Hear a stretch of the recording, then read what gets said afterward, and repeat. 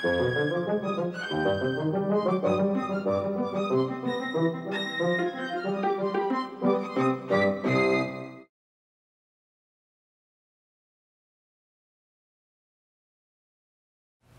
to Hoko Polizzo's The Writing Life. I'm Colleen Parsons, and our guest today is Vona Groarke, Irish poet. Vona grew up in the Midlands in Ireland and has published 7 books of poetry, starting with Shale in 1994. Her most recent are Spindrift 2009 and X 2014, and she has an 8th book of poetry coming out very shortly, Double Negative, in May 2019. Vona's prizes and awards are actually too many to mention, but I'll give you a sense of all of them when I tell you that she's won the Hennessy Award, the Forward Prize, the Brendan Behan Memorial Prize, the Michael Hartnett Award, the Strokestown International Poetry Prize, and she's also been nominated for the prestigious Irish Times Poetry Now Award. She teaches creative writing at the University of Manchester, and this year, 2018-2019, she's a Cullman Fellow at the New York Public Library. All this to say, Vona is a poet who is held in the highest regard by her fellow poets and by all who read her work. With its exuberant delight in words and sounds and its intimate descriptions of family and love and its geographical in-betweenness as it moves from land to sea and back again. Vona, welcome to The Writing Life. It's a great pleasure to have you here. Thank you. It's lovely to be here. So, the series is called The Writing Life, so I figured maybe we could talk a little bit about writing and life and ask you when you started to write and when you knew that this life was a writing life for you. You know, I think I wrote as a child because I grew up in the countryside. I'm the youngest of 6 children. And I think it was quite a solitary life, and I think reading and writing was a way of giving myself a city, giving myself a world and bringing it into my life in that way. And because I was reading, you know, when you're a child, you don't make a distinction. If you're reading, you think, oh yeah, I can write that. You don't have that sort of self-consciousness. So I wrote as a child. When I went to study in Trinity College, I thought, oh, there's so much wonderful stuff that's already been written. I have nothing to add. So I didn't write for about 6-7 years, and then I picked it up again after that, and I've been doing it kind of steadily since. It's an important part of my life. It's the thing that I can't imagine not having in my life. I mean, I like that you say that you can just imagine yourself writing. I've never thought that. Who were you reading that made you feel that way? As a young writer and then also in Trinity, that you were overwhelmed by? Well, as a young writer, as a child, I grew up in the house. Now it's the countryside, so it's not next door exactly. It's a few fields away. But Oliver Goldsmith, the Irish poet, had grown up in the parsonage, which was the next farm to ours. And people used to quote his famous poem, "The Deserted Village." You know, they'd quote it at weddings, or they'd quote it just in ordinary speech. And so a poem was not a rarefied, exotic object to me. It was something that was kind of, to a large extent, part of the conversation that people would have. So I didn't have, again, this kind of artificial distinction between everyday speech and poetry. So that was kind of important for me, I think. And then later on, when I was reading, you know, Shakespeare and Elizabeth Bishop and Marvell and John Donne and people like that, and I was thinking, these are better than anything I could write. And when you're 18, that's enough, I think, to make you think, no, I'll stop doing it. And then later on, you get kind of, you know, you start to shake yourself down a little and say, well, I'll have a go. You know, just because that work is wonderful doesn't mean that I can't make something that I think is good. So I got into it again then and was reading contemporary British poetry and American poetry, Irish poetry, kind of everything I could read, really. I remember Geoffrey Hill being terribly important to me at one stage, and Larkin. I've mentioned Elizabeth Bishop already. Sylvia Plath, terrific poet. Sometimes the poems get submerged in the story of the life, but the poems are just so instructive, really. What she does with metaphor is just extraordinary. So I was reading an awful lot, and it did filter into the work, I think. I like that you say that there's no distinction really between everyday life and the work of, or the language of poetry. In many ways, your poetry is the poetry of the everyday life and very ordinary things, like a poem about Skype. To what extent do you feel that that's sort of the work that you're doing as a poet, is to illuminate the ordinary and the everyday? Yeah, I mean, I suppose I don't deal with rarefied subject matter. And I do, I suppose I do think about my own life, my own experience, but it's not about, I'm not trying to broadcast myself. I suppose really all writers use their writing as a way to think about what connects them with other people. Yeah. And that might be experiential. So, you know, I do write about what it's like to be a middle-aged Irish woman poet. I'm interested in that, not just because I want people to notice that about me, because I'm thinking, well, I'll tell you this, and then you tell me that.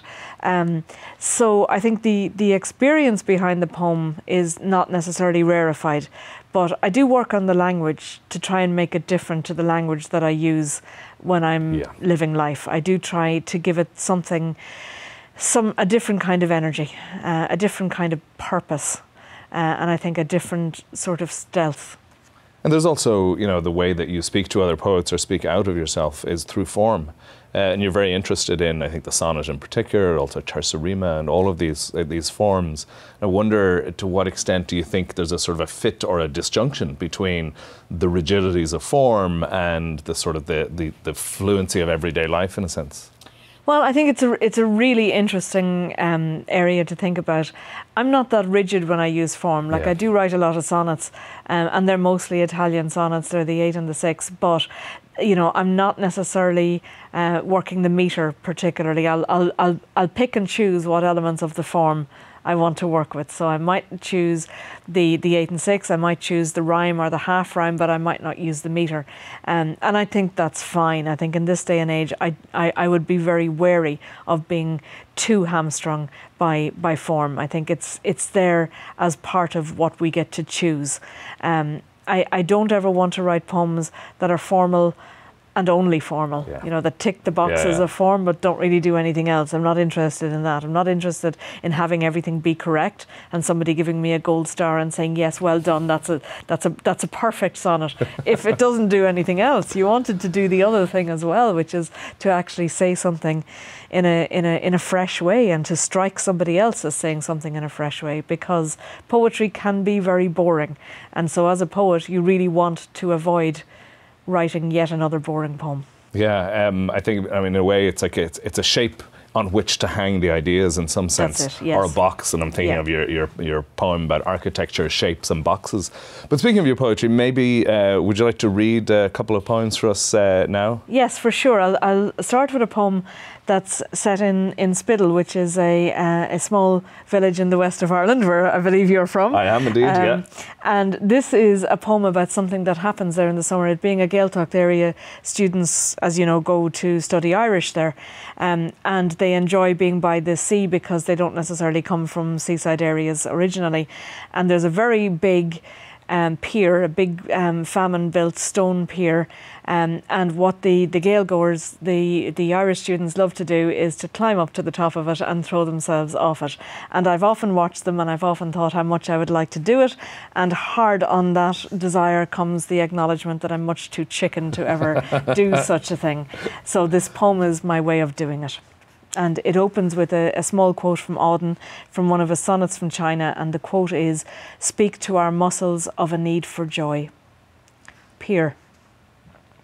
Left at the lodge and park, snout to America. Stripped to togs, a shouldered towel, flip-flop over the tarmac past the gang-planked rooted barge, 2 upended rowboats and trawlers biding time. Nod to a fisherman propped on a bollard, exchange the weather, climb the final steps up to the ridge, and then let fly. Push wide, tuck up your knees so the blue nets hold you wide open, that extra beat. Gulp, cloud, fling a jet trail round your neck like a feather boa, toss every bone and sinew to the plunge. Enter the tide as if it were nothing, really nothing to do with you. Kick back, release your ankles from its coiled ropes, slit water, drag it open, catch your breath, haul yourself up into August, do it over, raucously, head first, this time shout. I think that's quite brave. I think it's a poem that flies itself, a little bit like your poetry in flight. There was another one you were going to read related to this. Yeah. Yes, so it's also set in the same place, and the west of Ireland, all down along the seaboard, has probably more traditional vernacular Irish cottages than anywhere else in the country. And I guess the hallmarks of this kind of house are very thick walls, usually about 3 foot, to try and keep the weather out, very small windows, and traditionally a straw made of thatch or straw. And this poem has the title, it's an Irish title, Irish language, An Teach Thí, which means the thatched house. Thistledown, fuchsia, flagstone floor. This noun house has the wherewithal to sit out centuries, squat between bogwater darkness and rooms turned inside out to summer, straw-coloured months of childhood answering each other, like opposite windows in thick-set walls that sunlight will cajole. Tea roses bluster the half-door, rain from eaves, footfalls the gravel. A robin, cocksure of himself, frittered away all morning in the shrub. If I knew how to fix, in even one language, the noise of his wings in flight, I wouldn't need another word. I love that one. That An Teach Thí makes me think of the sort of the echoes of Irish that are visible in places in your poetry. Certainly not the most obvious part as you pick up, say, Flight or Spindrift. But I wonder if you'd tell me a little bit about the sense that you have of your language being shadowed by Irish. If you do, you can also not. I think it's unavoidable. I grew up speaking English. I also grew up learning Irish for 14 years. You learn Irish very intensively, and I must have had something close to fluid Irish by the time that I stopped being at school at the age of 18. But I haven't used it since. But it's very important to me in an odd way. I don't speak it, but it's very important to me that it's there, because I think the language that I use, and Joyce talks about this in A Portrait of the Artist, when he talks about, when he says to the Dean, the language was yours before it was mine. So English is a borrowed language. It's something that belonged to somebody else before it came to us. But we have our language that inflects the English that we use, and it inflects the rhythms. It's very different, because I live in England, and English spoken in Ireland is really quite different to English spoken in England. So, and I think the difference is that one set of English knows about itself through Irish, or knows about itself as being different from Irish, and has that behind it as a kind of shadow, as a kind of ballast, as a kind of set of reference. But I think it's terribly important to Irish English, the Irish languages. Yeah, I mean, the critic Laura O'Connor calls Irish English haunted English. Haunted English, I think that's a good way to describe, say, Teach Thí. You did some translation yourself recently, relatively recently, from Cuina Arti Lira, the 18th century Irish poem. I should say, it's certainly not the first time that this poem has been translated. What did you think you could bring to it? It was in a new translation. Yeah, it had been translated by many very good poets, including Frank O'Connor and Sean Tuama and Seamus Heaney and Paul Muldoon, etc. But a woman poet had never had a go at it. I didn't realise you were the first. Eilish Dillon did a translation of it in the 60s. Yeah. But Eilish was not a poet; she was a prose writer. Yeah. And it's a very fine translation, but I thought, well, what would it be like if an Irish woman were to deal with this and see what she could make of it?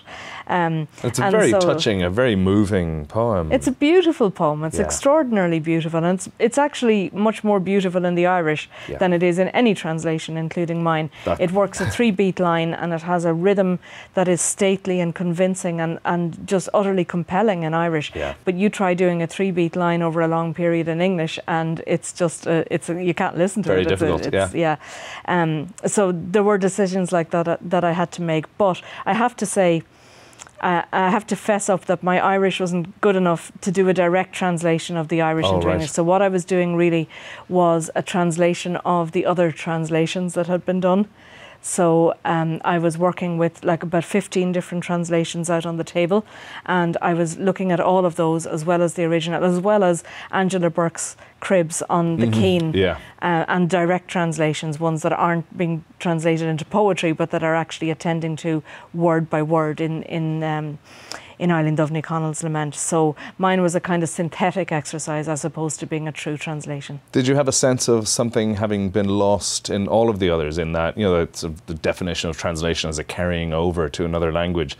Did you have a sense in reading all of those translations of something that was lost that maybe you could represent in some way? I really felt what was lost was a sense of how the speaker of the poem, who was speaking it at a moment of intense passion. Deep anguish. Yes, deep anguish.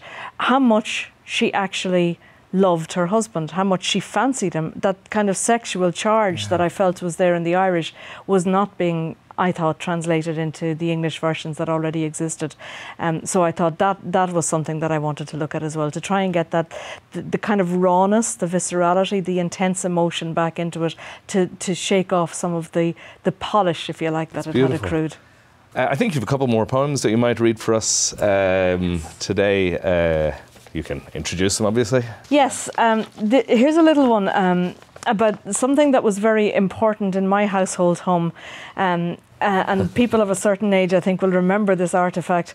A doily, a paper doily, or a fabric doily, as being an ornamental device that you would produce when you wanted to show off and pretend that, something special was happening. So if a visitor came, you would not put biscuits on a plate. Heaven forbid, you would have to have a doily underneath the biscuits to show that you were posh. So this is a poem about that. And I grew up on a farm in the middle of Ireland, posh, sophisticated. These were not the kind of adjectives that you would necessarily reach for in describing any homestead of that kind, but the doily was to stand in for all of that. No one uses doilies anymore. So why do I hold the word to the window? So the holes in the pattern are years ago, and a visitor has come. Impossible to talk of the mart or Qatar, as though dazed clumps and clods of them could be glamoured by a paper doily placed nicely on a plate. Here, so for this poem only, is its wheel of stars and star-shaped flowers, an inkling of words as ornament, the way stars and, yes, flowers are. Very beautiful. You hold the word to the light. It makes me think of that poem Bodkin as well, of yours.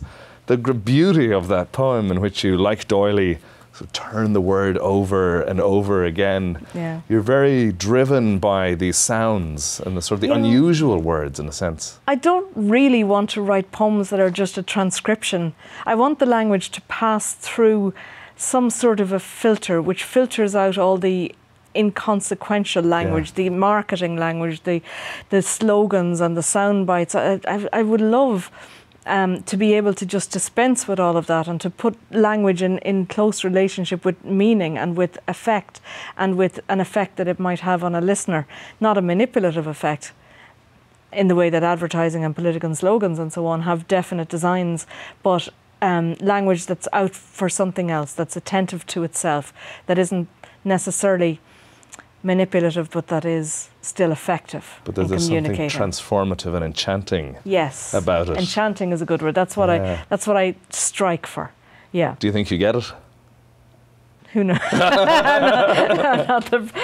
I want to get it. That's what keeps me writing, and maybe not being able to say yes to that question is what makes me want to keep writing and keep writing books and keep striving for exactly that, to try and nail it at some point.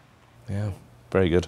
I was struck, and I know you've one more poem that you're thinking of reading, because I was struck by, I teach Irish literature to a lot of undergraduates, and they tell me that Irish people are stuck in the past. They write about history all the time, and I was really interested in rereading your poems over the last few weeks.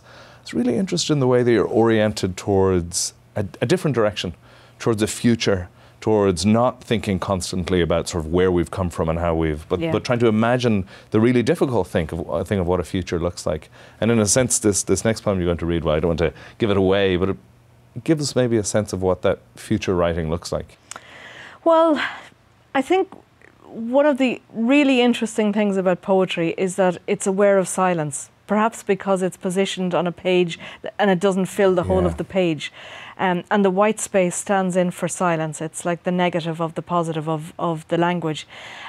So I think that idea of poetry wresting itself from silence is awfully compelling to me. Yeah. So this poem is about silence, really, and is about the strange and yet utterly compelling task we set ourselves to try and strike a silent note in words, you know. As Beckett said, words are a stain upon silence, and yet necessary. And yet necessary, yeah. We can't be a poet without them. So this uses my dog to try and get at that, because I think actually animals know something about stillness that we sometimes forget we also know. And this is about her when she was old and blind. It's not a sentimental poem, though. I did not want to write a sentimental poem about a dog, but it is nonetheless a poem about a dog. It's in 2 parts. This being still. 1. With the dog's head on my foot asleep, it seems wrong to move. She's getting old, doddery, walks into doors and stumbles off curbs, feels her way by the edge of my voice. I have brought her to an island of cropped light and few words, her silence just as diffuse as my own. She keeps close into me. It is a small gift to the world, I reckon, this, our being still. 2. In no time, at the clatter of a winter bird, or my book falling, or the heat kicking in, she will rise to the surface of the last of day, and I will meet her milky gaze to wonder what I wanted to begin with. An imagination of a very complex future at that moment. I mean, it is a little sentimental. The dog's getting old, you have to admit. Not just the dog. But I mean, there is a sense in which, you know, your poetry is oriented towards trying to wrest itself from, I feel, from a sort of a dead hand of history, the nightmare of history that Stephen Dedalus talks about. And yet there's also that stunning poem from his 2002 Imperial Measure, where you talk about the food that's being served in the GPO in 1916. Yeah. And it's a beautiful, lively, vibrant poem. How did you come to that? I had been reading oral histories of the Easter Rising. And of course, everybody now has their Easter Rising poem because we just had the centenary. Right, yeah, I was struck by how early your poem was. Yeah, you see, I'm an advanced planner. Yeah. I just thought, okay, how do you write about a poem? How do you write about an event which has been so chronicled, which has been chronicled officially, and also that all these oral histories exist? And I didn't want to tell an historical version of it. So I thought, what is coming through the oral history? What do people remember? Yeah. And I thought, food is the key to it, because if you're planning a surprise rising, you can't stockpile food, because somebody might say, where are you going with all the bread?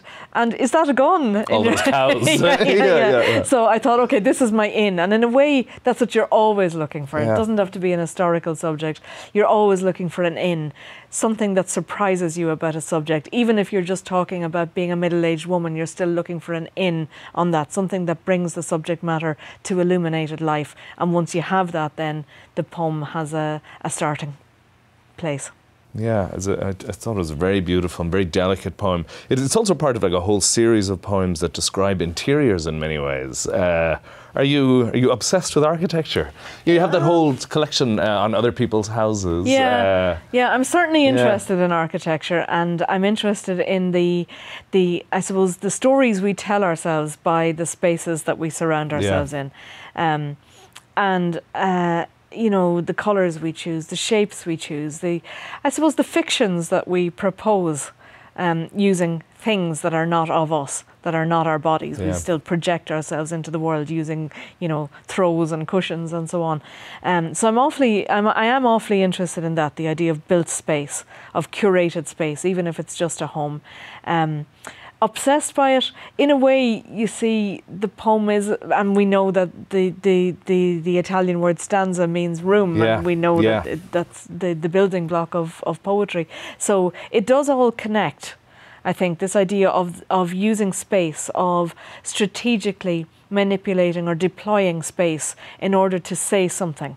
Now, whether it's choosing, neon pink throw cushions, or whether it's choosing stanzas. Choosing stanzas, Yeah. and it brings us back to the question about form and the sort of the possibilities of form in some sense. Yeah. Yeah.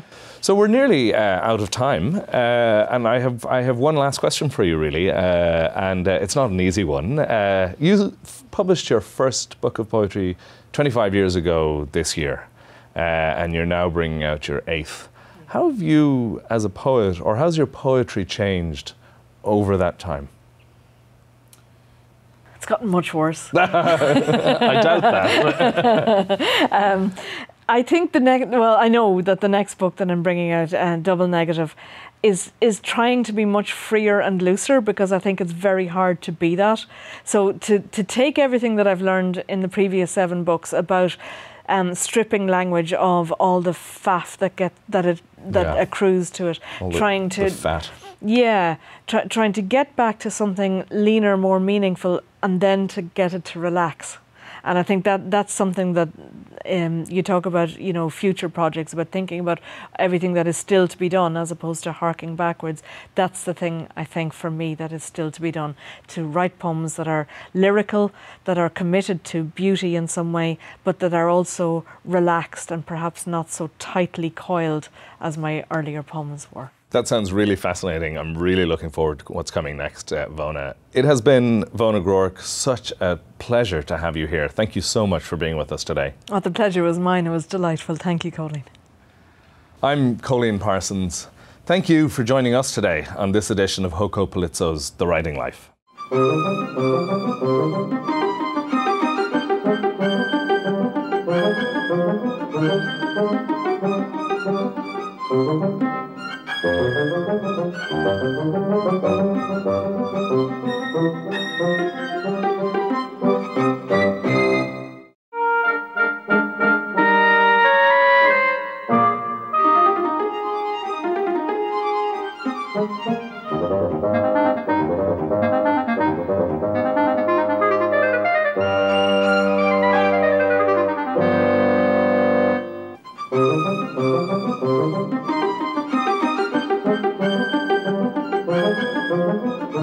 Thank you.